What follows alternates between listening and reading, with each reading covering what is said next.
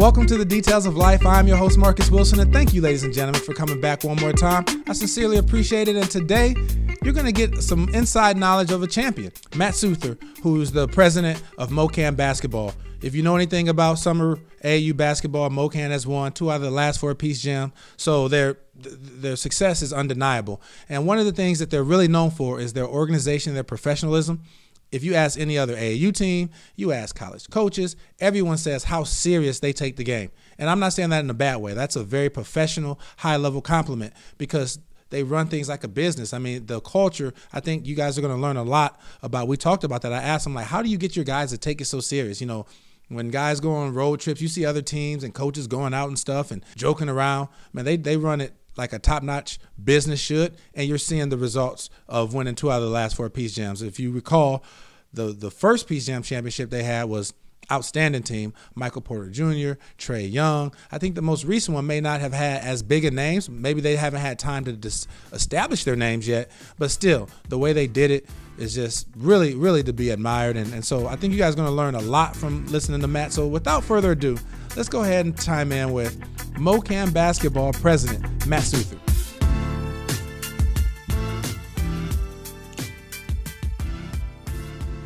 Like I just prefaced, ladies and gentlemen, today we have a special guest, won 2 out of the last 4 Peace Jams in the Nike EYBL, founder of MOKAN, Matt Suther. How you doing, Matt? I'm doing good. How about you? Man, I'm doing great, man. Thanks for making the time to come on the Details of Life, and we'll go ahead and get started. And a lot of times there's a background story to why people got into the game and how it started. So could you tell us how MOKAN came about and when to get started and how you got your sponsorship deal? Yeah, for sure. Started in 2004. I was 2 years removed from playing college basketball at UMKC here in Kansas City. Was going crazy. My first real experience being away from the game. Basketball had, been everything to me growing up. It was really my focus and everything I did, through my childhood and through college. And so I got involved. A friend of mine got me involved with an 8th grade group at the local YMCA. Had no plans, had no intentions of creating MOKAN to the level it's been, it's excelled to today. It was just, that one group of kids. And I took that group through their 17U year.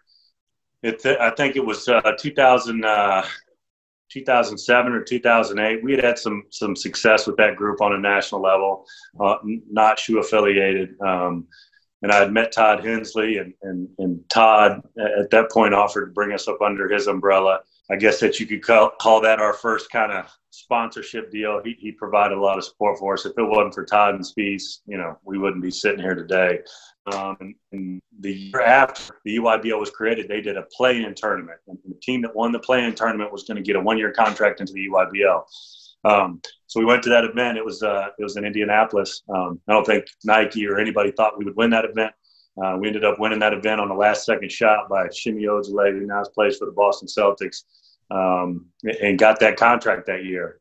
So pretty interesting story and something, we look back on a lot and laugh at this point. Man, that's crazy. So for the people out there that don't know, so Todd Hensly and I played on a 15U AAU team. His father, Bill Hensly, a legend, started Spees Jeansman. Anybody from Indiana remembers that name. And so Todd now runs Indy Heat. So it just goes to show, man, the basketball world is small, and it's good to see that people stuck together and kind of gave you your platform, and you've definitely taken off with it. I remember when MOKAN won their first EYBL championship. I believe it was with the Trey Young and Michael Porter Jr. group. And it was what was so amazing about it was you guys didn't just get lucky and beat some underground teams. I mean, no teams in the EYBL underground teams, but you beat PSA Cardinals from New York and Cal Supreme out of California, man. And here's this little small team out of Missouri, Kansas that came in and did their thing, man. So you've definitely earned it the right way. And with that said, there's a lot of people that don't know about AAU basketball. They're like, they hear headlines here and there, and usually, they hear negative headlines, but a lot of people use AAU. A lot of kids use it for their platform to prepare for college, to get them a college scholarship. It's the best place to get exposure and all these things. So what was some of the main reasons that you got into the game, and how do you see like AAU helping young kids today? Yeah, I mean, AAU is such a vital part. And obviously AAU is just a term that everybody uses, but, it's such a vital part of these guys' development.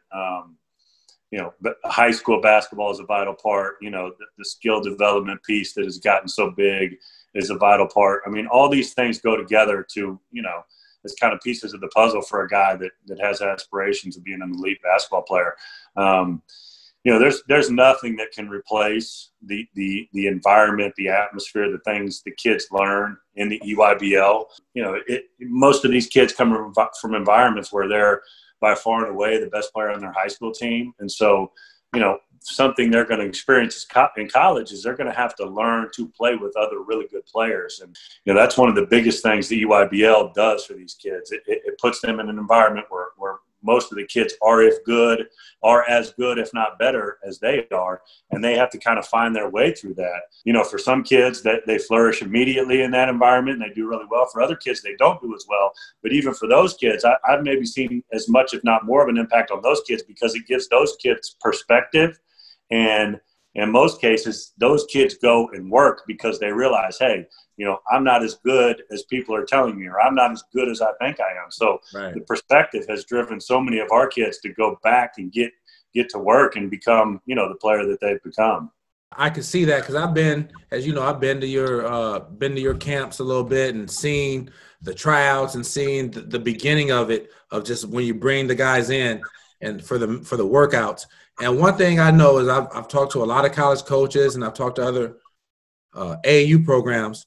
And one thing that MOKAN is known for is just your professionalism, like how serious you guys take the game. Like it's not just, oh, we're just hooping this summer. Like it's as close to college as you can get.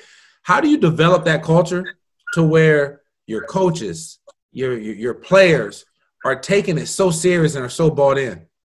Like you said, man, it's all about the culture. No great organization is great without great culture. Our coaches understand what's at stake for these kids. There's so many of our kids that basketball is the vehicle that is going to create opportunities in their life, like it did for me, like it did for you, like it did for so many people that we know. And so we take that very seriously, and we try to be really intentional about not just creating a platform where these guys can get exposure, but kids have to be in environments where they're uncomfortable and they're held accountable so that they know how to fight through that stuff. And we try really hard to put them in that environment before they get to the college level so that they can have success. Yeah, that makes sense. That definitely makes sense. And I've seen it work for you. Obviously, you're winning Peach Jams, and 2 out of the last 4.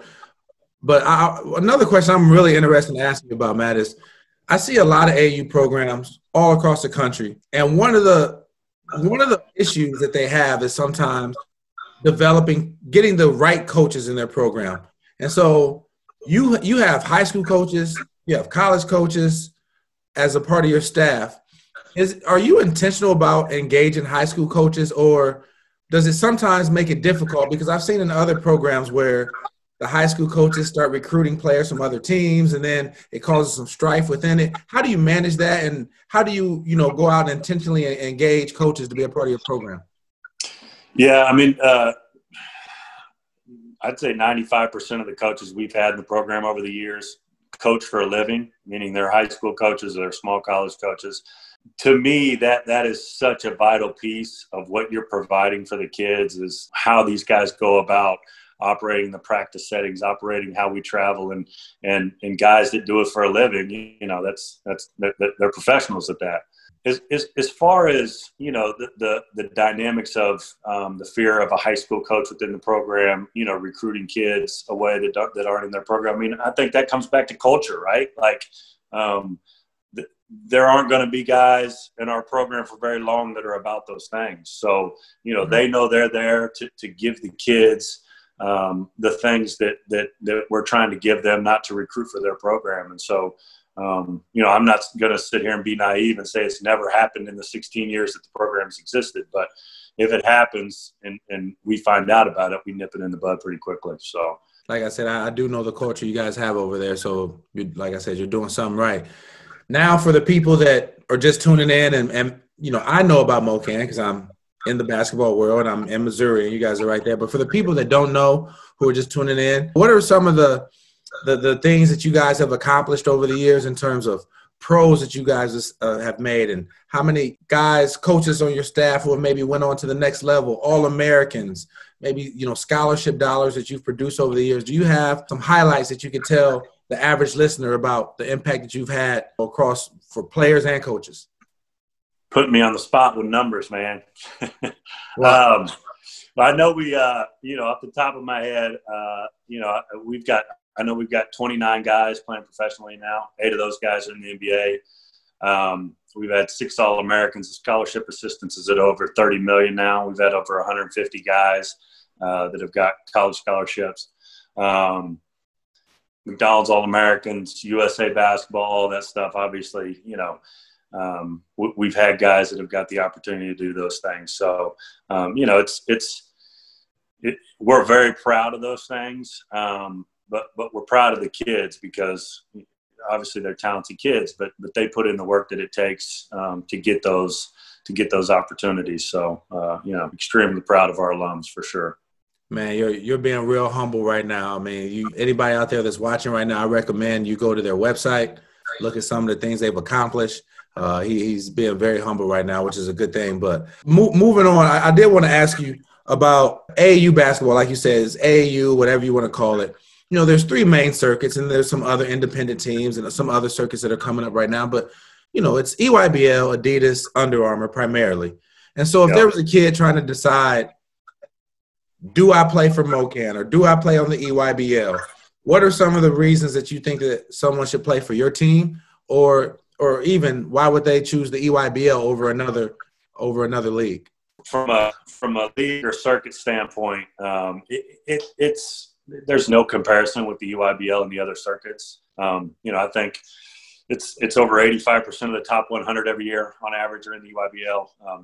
A huge percentage of the NBA draft over the past couple of years. And at that point, you're talking about the world. You're just not talking about the EYBL over other shoe circuits. It is coming from the EYBL. I think 6 out of the 10 kids in last year's NCAA tournament on every team on average were from the EYBL. So, it's the best of the best, and iron sharpens iron. So if you say you want to be a lead and you want to test yourself against the best and you want to put yourself on a platform where if you do well, there's endless opportunities, it's not even close.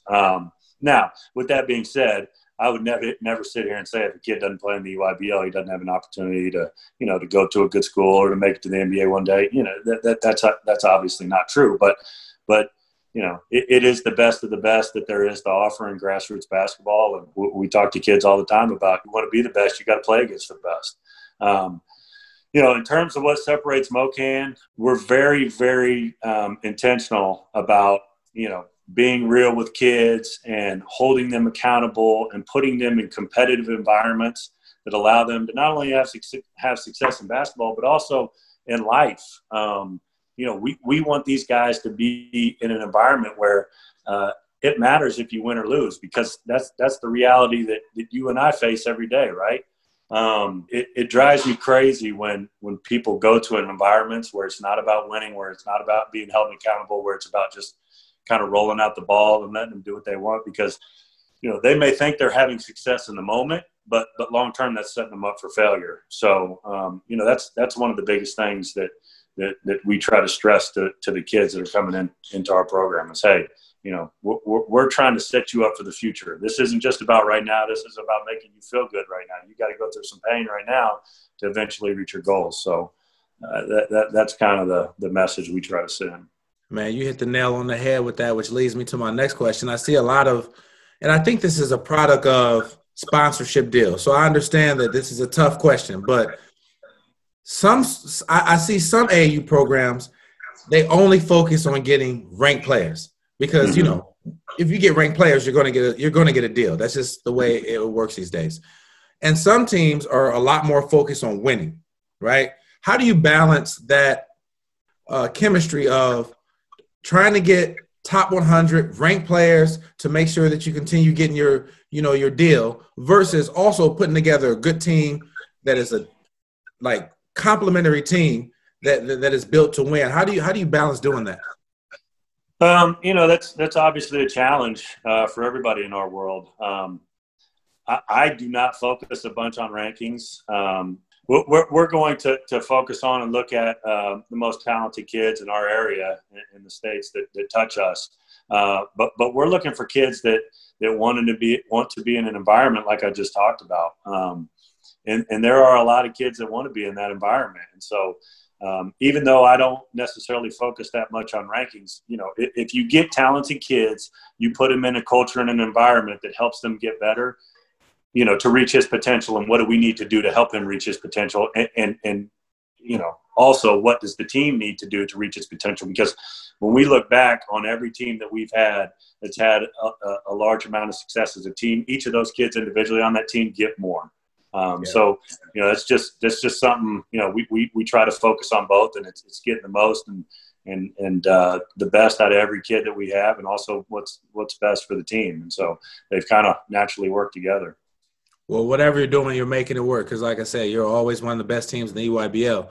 But speaking of the EYBL, it's been kind of taken away from us this summer because of COVID-19. And I know there's some other opportunities to play, but how has this impacted you this summer, and what are some of the things you're doing with the MOKAN program without the EYBL circuit? Yeah, it's been tough, especially for seniors to be. These guys have worked so hard to get to this point in their career, and now, they're not getting the opportunity to be on that platform.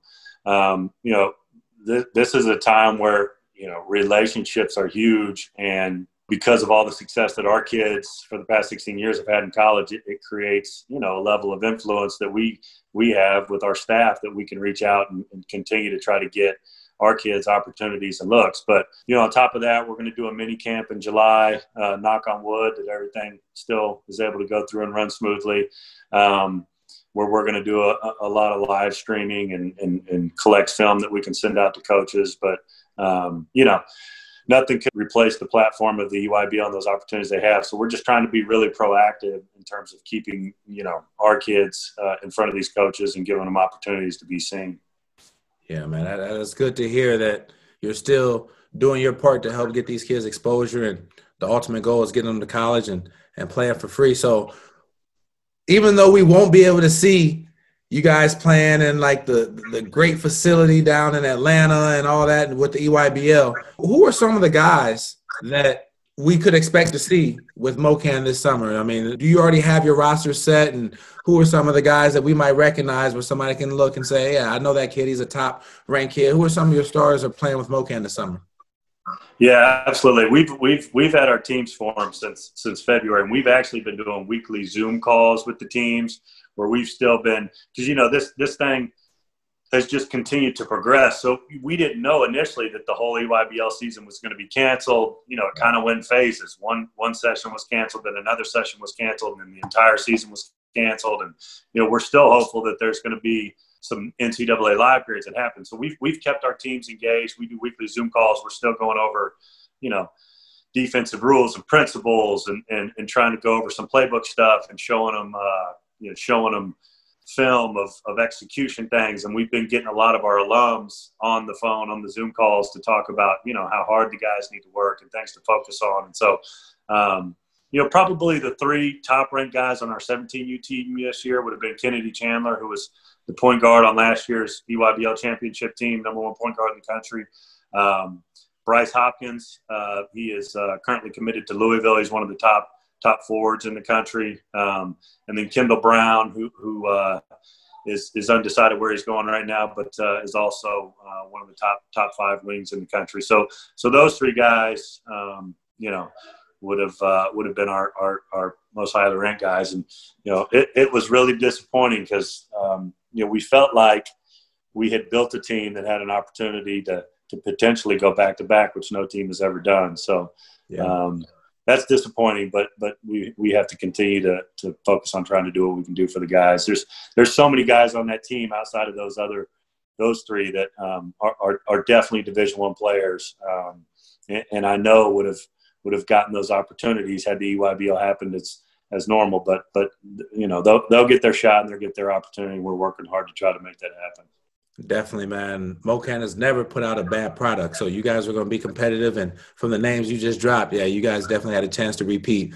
Man, thank you for spending a lot of time with me. I'm going to close up here, but for the people that are watching and wondering, how do you get this talent? How do you keep this level of success? What are some of the things that you guys do to help develop your guys both on the court and off the court? Do you help them do skill workouts? Do you help them academically? What are some of the things you do to help develop your players to be the overall college-ready player?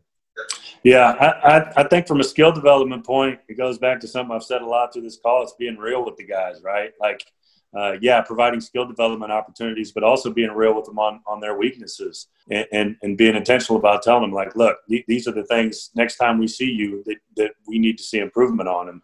And some guys go and do a bunch of that on their own with their trainers. Some guys were actively involved in that piece of it. It just kind of depends on the kid and their environment. But, it's just constant motivation from that standpoint of keeping that in front of them. From an academic standpoint, we're very involved. We've got 100% high school graduation rate in the 16 years we've been doing it. And, that a lot of our kids have gone to high schools that have 60% or less graduation rates. So also we try to identify really early at-risk kids because graduating from your high school and qualifying for Division I academically are two very different things. And so we try to get very involved early on and make sure that we have them on track to have the opportunity to qualify for Division I. Every kid's different. Every situation's different. So you can't treat every situation the same. And so we try to dig into each situation and provide what's needed for each guy individually. That's good stuff, man. It's great to hear that you helping them both on the court and off the court. So I'm sure there's somebody watching right now that's like, man, I really want to know more about this club. I like this guy. I like the success and what they're doing. So for the people out there, can you tell them how to follow you, social media handles, websites? How can they find out more about MOKAN? Yeah, our website is mokanbasketball.com. Our Instagram is @MOKAN Elite. And our Twitter is @MOKAN Basketball.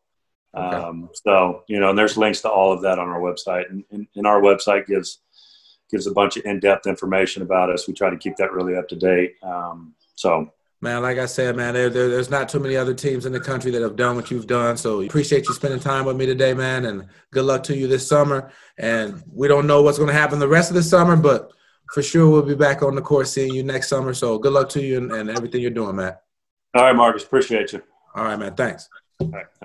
Thank you, Matt, for coming on, and really appreciate you giving that time and knowledge to us. Good luck to you whenever we get back on the court with AAU ball once this kind of pandemic hopefully, subsides a little bit, and we'll be able to see you back on the court. You always put on a quality and high-level team, so looking forward to seeing that when we are able to get back into competing.